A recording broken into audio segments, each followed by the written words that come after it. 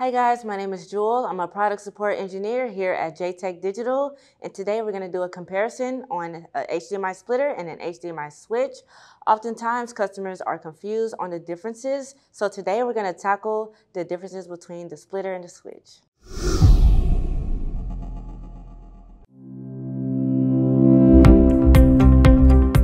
So a splitter is a device that allows you to split one source signal into two or more displays.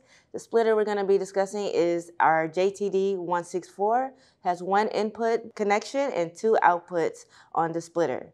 So for the splitter in a real life scenario, you could use your PlayStation or an Xbox or streaming device as your input source. You can split that signal, duplicate it to two displays.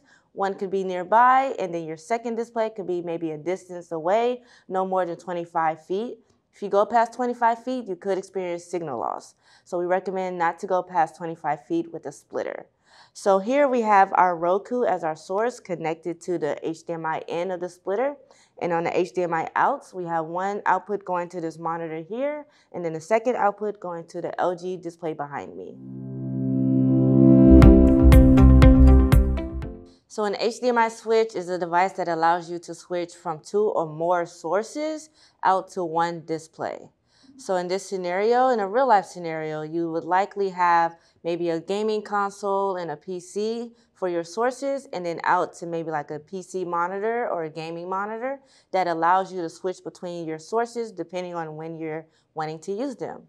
So here in this situation, we have our source, which is a PC, and then also a Roku streaming device. And this outputted to this one display behind me.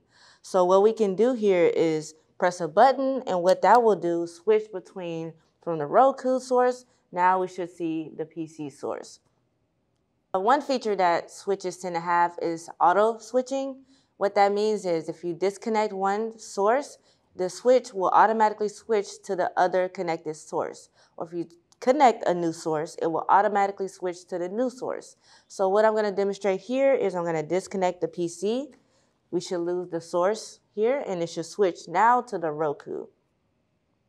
So now it's switched to the Roku. So what I'm going to do now is reconnect the PC, and it should now reconnect or switch to the PC source.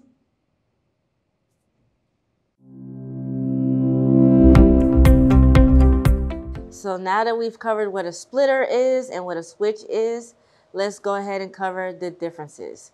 So first, with a splitter, we have one input and two outputs for one source to two or more monitors or display. And with the switch, we have two or more sources to one display. So we want to make sure we understand the differences. With the splitter, we're duplicating one signal to two or more displays. With the switch, we have two or more sources to switch between to one display. All right, guys, that's it on the differences between an HDMI splitter and an HDMI switch.